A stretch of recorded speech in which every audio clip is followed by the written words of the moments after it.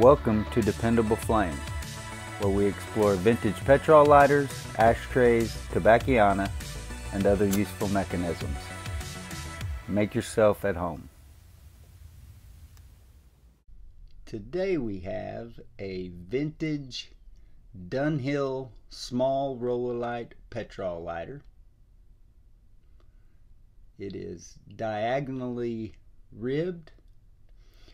I believe originally it was gold toned, and some of that gold tone has worn off, but we'll talk about that later.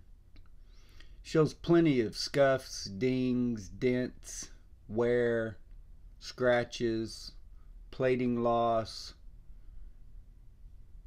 corrosion.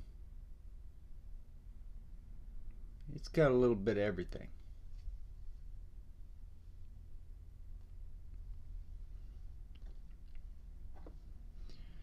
So you can see the scratches, dings, dents. There are dents or wear marks in the sides of the rib design. I don't know if that was caused by something else that was carried or the inner working of the lighter as it has been used and worn. I think that is probably the case. That's what it feels like.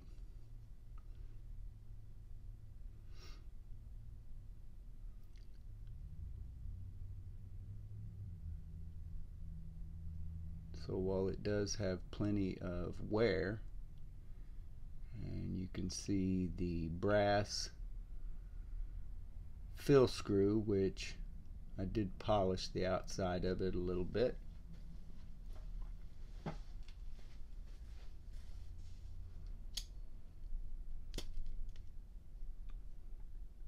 Small Rollalite is a little bit of a stretch for my decrepit hands,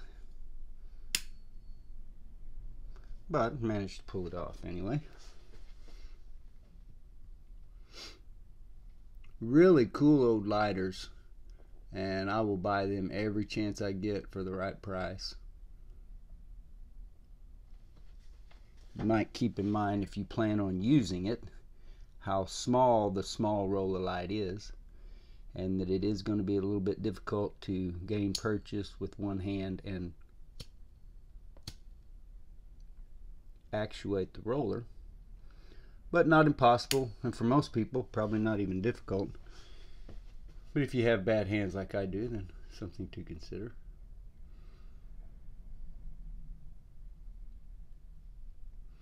I really like the design,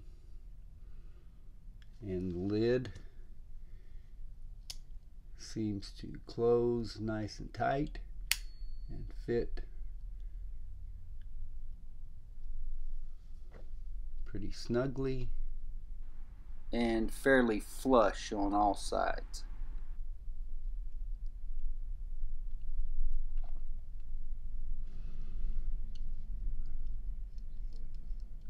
So I did polish the outside of that just so it would match rather than looking like dirty brass. It matched the bottom of the lighter.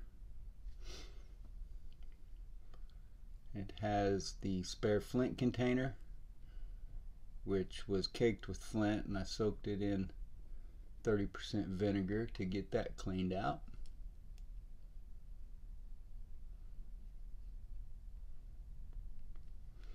So nice and clean. The gasket was stuck to it and was destroyed at one point while I was cleaning the lighter. I know that really bothers some people, but if you can fuel your lighter, the way that you're supposed to fuel it anyway is that you fill it up and you shake out any excess. That cotton or rayon, whatever is inside of there, this lighter is going to light, but you can see my hand is not getting wet because the cotton holds it. If you fuel the lighter properly, you don't necessarily need a gasket on your fill screw. I would contend that most often it is unnecessary. If you fuel it properly, and a lot of lighters just flat won't work if you overfuel them. They're not going to want to light properly. It blows the sparks out the top of the wick. So lighting or filling your lighter properly, I believe, is way more important than whether or not you have a gasket on the bottom of your lighter. Fuel's not leaking out of there, and obviously lighter works just fine. So I get those questions all the time here on the channel, and please keep asking all your questions. And I do have some of those gaskets. If some of you want to email, some of you have, and I just haven't responded yet. But I do have some of those for the Ronson lighters, and I'll look and see what I'm going to use or not, and what I need to sell, and I may have some of those I can send to some of you. So as I said, please don't feel bad for asking the question, but I just want to share my 2 cents there as far as the gaskets go. I think they're largely unnecessary. The bottom of this lighter also is what, my eyes just aren't that good. We'll see how it looks on the video. That looks like gold tone with sort of the ribs being maybe silver toned. Hard to say. But the bottom, it looks to me like it all looks silverish except for up here. So it looks to me as if the gold tone plating, and I don't know if that was gold plating or just some gold tone process of some sort, but it looks to me like it is worn off. But I could be wrong. That could be brass underneath the silver. My eyes aren't that good, but that lighter looks goldish to me. I'm not exactly sure about the year. When you look up Dunhill lighters on the Volker Putz Museum website, he has 6 small Rollalites listed, and he doesn't have this particular model. I don't believe he had this particular model in the full size either. But he had them all listed as circa 1940.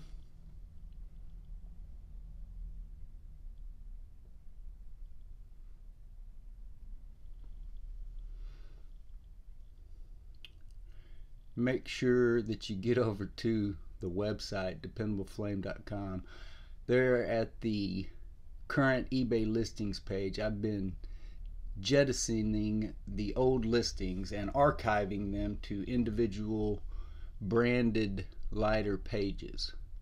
So tell me what you think about that, how functional it is, if it looks like that's going to be okay to search around. What I want to still allow access to all those photos and videos without bogging down that page. I had about 75 listings on that page and only about 30 of them were active.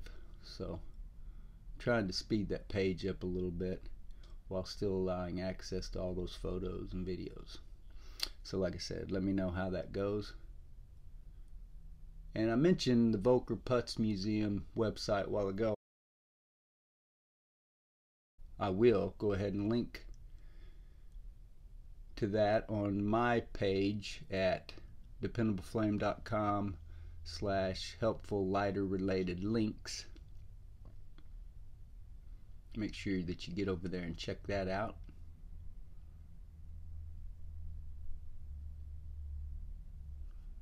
There are several Dunhill experts out there. When you hang around on the Facebook lighter group pages,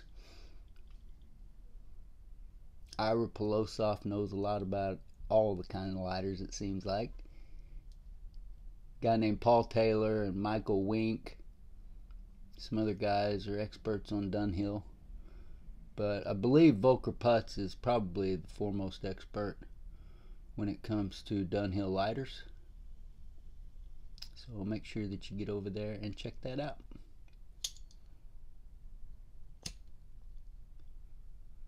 Until next time.